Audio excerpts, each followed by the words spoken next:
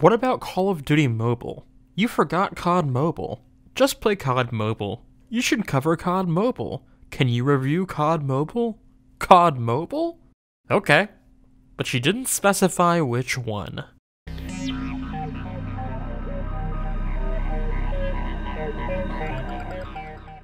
The N-Gage is an oddly underappreciated little machine. In all likelihood, neither you nor anyone you know owned an N-Gage back in the day, and until all this recent coverage, you probably forgot about it entirely. The N-Gage failed for a wide range of good reasons. It was effectively the first game console cell phone hybrid, but wasn't really good at either task. The device felt like Nokia designed a cell phone first, then figured out how to make it work as a game console after the fact. The screen is straight off of any other Nokia of the time, and is thus the wrong aspect ratio for playing most games. The buttons weren't really great either. The D-pad was fine, but the keypad buttons were bunched up and had a fair bit of resistance, not really meant for rapid or precise inputs. And infamously, Nokia's mindset was stuck so firmly in the cell phone market that switching games meant removing the battery to access the cartridge slot as if it were a SIM card. When the N-Gage hit store shelves, the mobile phone side of things were already looking a bit dated. Sure, the system may have been incredibly powerful, but in terms of cell phone features one would expect, it was relatively light. And not even the QD facelift later that year could save it. Danger had already released the Hip Top a year prior, also known as the T-Mobile Sidekick, featuring a larger screen of an aspect ratio more suitable for gaming, as well as a form factor that would have made a lot more sense for a gaming device. Sure, the Hip Top didn't really play games, but it was a good cell phone first and foremost, and as it turns out, people would rather have two very good devices than one mediocre one. However, while the N-Gage failed to impress in terms of hardware, features, or sex appeal, it did have one undeniable W on its scorecard: the games. The system was honestly pretty damn powerful, more so than the GBA. And I suspect that if it had the same third-party support as the GBA or even other Symbian-based phones, it might have ended up with the best versions of quite a few games. Of course, that didn't happen, but the system did get a fair number of really impressive ports and exclusives alike. Splinter Cell, Tony Hawk, and even the Elder Scrolls came to the platform in its short time on the market. But perhaps most surprisingly, years before its explosion in popularity, before it even went to consoles, Call of Duty got its very own port to the Nokia N-Gage, making this the first handheld Call of Duty game ever released. Now, I've played a lot of Call of Duty spin-offs, nearly all of them actually. Some were passable, some were disappointing, and worst of all, some were infuriatingly lazy. Call of Duty for N-Gage is not that last one. This version was a real, genuine try at converting the game to mobile. The developer, OmegaSoft, honestly did a pretty decent job downsizing the game for the hardware. Especially given that from what I can tell, this is the only video game they ever made. Unlike the Java phone version of Call of Duty, this was a true adaptation of the original, an actual first-person shooter on a cell phone in 2003. The game's shooting, movement, and objective mechanics are completely intact, and it's all rendered in real 3D. The only sprites I can spot are the guns, and while animation may be choppy, they're surprisingly detailed for a mobile game of that era. While I may be impressed that this is running on a cell phone from 2003, that doesn't make it much easier to look at. God, my eyes actually need a break. Let's look at something a bit prettier. Much better. A big thanks to today's sponsor, Fishing Clash, a free-to-play fishing game for both Android and iOS. In Fishing Clash, you can catch hundreds of unique species of fish in over a dozen scenic fisheries.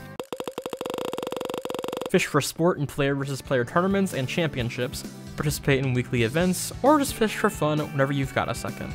All the while, you'll be collecting an arsenal of fishing rods, lures, and other gear that can be upgraded, so you can catch even bigger fish. From the Yangtze to the Nile, for the folks at 10 Square Games have created what might be the most detailed versions of these fisheries in any video game ever, so you'll have no shortage of things to gawk at. You can download Fishing Clash for free from the link in the description today, and if you do so, you'll be helping out the channel directly.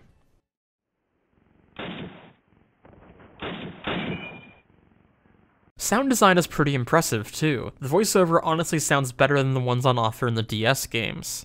And it's even accompanied by something resembling in-engine cutscenes. Oh, for God's sake, Jack! It's the biggest forest in Normandy! Pay attention! It still looks like a Symbiont game, and the frame rate does chug, but damn it, this is Call of Duty 1 in your pocket. It's an ambitious little game. But just like that, I am out of positive things to say about Call of Duty for the N-Gage. I won't beat around the bush. This is one of the higher effort games in Call of Duty's long history of weird ports and spin-offs, but it is still unquestionably the worst game out of all of them. Yes, even Final Fronts. Information about Omegasoft is really, really scarce, and from what I can tell, this is the only game they ever made. And their lack of experience shows. I wasn't lying when I said it's impressive for a mobile game. None of this game's problems are the N-Gage's fault. No, Call of Duty for the N-Gage is bad solely because it was poorly designed. While this game is fully 3D, it plays a lot like Doom, and like in Doom, there is verticality in some of the levels. But crucially, in Doom, you don't pitch the camera up and down. Your character shoots at the enemy on the center of the X-axis regardless of their vertical position. This means a pretty decent translation to Super Nintendo and Game Boy Advance, which, like the N-Gage, aren't designed for first-person camera control. Call of Duty, on the other hand, relies on the same precision aim as its PC source material. But because this is your controller, aiming isn't exactly the snappiest thing in the world. The D-pad handles movement as well as left and right aiming, but for pitching up and down, you'll have to use the 2 and 8 keys.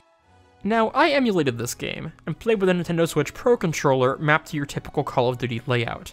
But in my experience, aiming up and down was an incredibly sluggish, imprecise process. And having previously owned and played a real N-Gage, I can't imagine this would have been any better on real hardware. Now, there are quite a few problems with this, each of which builds on the next. Problem number 1. Most enemies are total bullet sponges, taking as many as 6 out of 8 rounds from M1 Garand to go down. They also have incredibly strict hitboxes, so you will need to be precise. Problem number 2. Enemies have absolutely inhuman reaction times, and since dropping them requires dumping almost an entire magazine, you will take unavoidable damage in nearly every encounter. But whatever, right? Call of Duty 1 is probably the slowest paced game in the franchise. It makes sense that it would incentivize staying in cover and taking enemies down from a distance. Which brings me to problem number 3. The draw distance in this game is about 5 feet. Okay, well, it's a cell phone game. What do you expect, right? Problem number 4. Enemies shoot at you from beyond the edge of said draw distance. What the fuck killed me? Let's save right here in case this becomes a theme.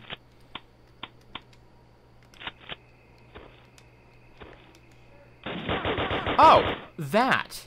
You know, the enemy you can't see because of the fucking draw distance. Jesus Christ. Because this is the original Call of Duty, there is no regenerating health. But there also aren't enough health kits relative to how much damage you'll likely take. If you're low on health, you have a matter of frames to react and kill an enemy before you're met with a game over screen.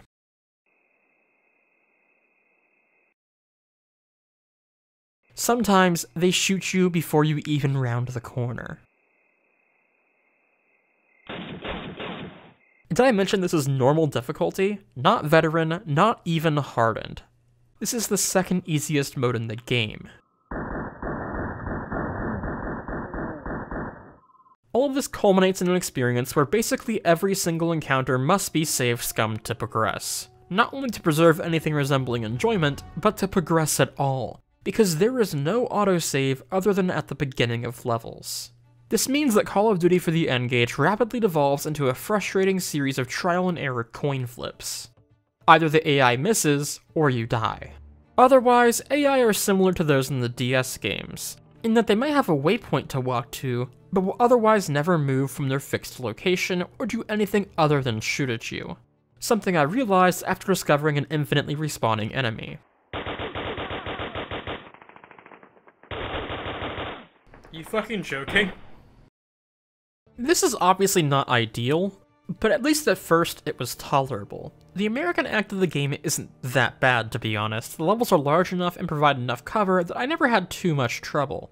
The draw distance in particular was a problem, but not insurmountable by any means. But things take a turn for the worse in the British campaign. I'm constantly made to use flat guns to destroy tanks that I can hear, but not see, for extended periods of time. By the time I reached the dam level, I was ready to quit. You infiltrate this dam by yourself, and navigate poorly lit, labyrinthine hallways, rife with 90-degree corners and enemies placed outside your very short range of visibility, or in some cases, directly above you, where they're hard to see and even harder to aim at. And keep in mind, I'm playing on a 27-inch monitor, not the 2-inch screen on an actual N-Gage. It breaks pretty much every rule of classic FPS design, and instantaneous cheap deaths are constant. And once you finally reach what should be the end of the level, you must then backtrack all the way through it all over again, with more enemies spawning in your path. Oh, he's up there again.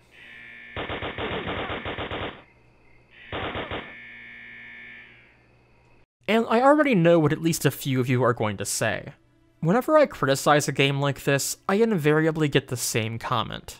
What did you expect? It's a DS game, or a PS2 game, or in this case, an N-Gage game. And every single time, my response is the same. A game's platform does not preclude criticism. There are multitudes of excellent video games on pretty much every platform out there, N-Gage included. I've said in the past that when developing a demake for limited hardware, designing for your platform is just as, if not more important, than respecting your source material. The N-Gage's limitations may not have helped matters, but personally, I think the blame rests mostly on Omegasoft. They commit enough game design faux pas on their own, like giving enemies inhuman reaction time, or making it so aiming at a hostile turns your crosshair green instead of red, which is just a baffling decision. There's no doubt in my mind that this game could have been much, much better with some relatively minor tweaks to both the design and the balance. Enemy AI in the full version of Call of Duty have a short buffer between the time the player walks into their cone of vision and the time they react. The N-Gage version desperately needed the same, doubly so given the input method. Regenerating health would have been ideal, but at the very least, health kits should have been more common, and enemies should not have been able to attack from outside the draw distance, full stop. Call of Duty's J2ME phone games are far from exceptional, but they're at least functional. The N-Gage game may have the wow factor in its corner, but once that wears off, there's nothing worth sticking around for. Given a choice between a visually identical game that plays like shit, and a unique game that deviates in ways that result in a better experience on the same hardware, the latter is almost always the better decision. But hey, if people took that sentiment to heart, I'd be out of a job. But there is one thing the N-Gage had that no other phone in 2003 could claim. Wireless Bluetooth multiplayer between multiple N-Gage phones. I'm fairly certain this is the first instance of Bluetooth multiplayer gaming, but unfortunately there's no way to play it in an emulator quite yet. And I don't even have one N-Gage anymore, much less two. If and when this becomes possible, I'll cover it, because it's too cool not to, but best I can tell, there's positively zero footage of this game's multiplayer out there.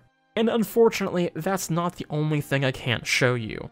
Call of Duty for N-Gage had downloadable content on a cell phone in 2003. For a small fee, users could log into N-Gage Arena and purchase 3 new levels for the game's single-player campaign. But N-Gage Arena is long gone, and for once, I don't have any tricks up my sleeve. And since the N-Gage was a commercial failure, those extra levels might actually be gone forever. And here is my cue to once again talk about preservation. Early mobile games are particularly hard to preserve, because the only way they could be acquired was by downloading them from the carrier. Once that carrier took the game off their store or shut down their server, it was gone. Mobile game preservation relies on people who already downloaded games years ago to dump and preserve the likely tens of thousands of mobile games released for Java phones. The N-Gage is in a better spot than most, since its games were released on retail cartridges, but as possibly the earliest example of downloadable add-on content for mobile games, and being one of the worst-selling game consoles of all time, this content is at great risk of being lost forever, and that's if it isn't already too late.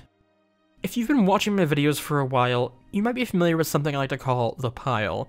A list of games I reviewed that are so irredeemably, inexcusably bad that they have no worthwhile qualities. And while I was playing this game, I truly thought I'd be adding it to the list.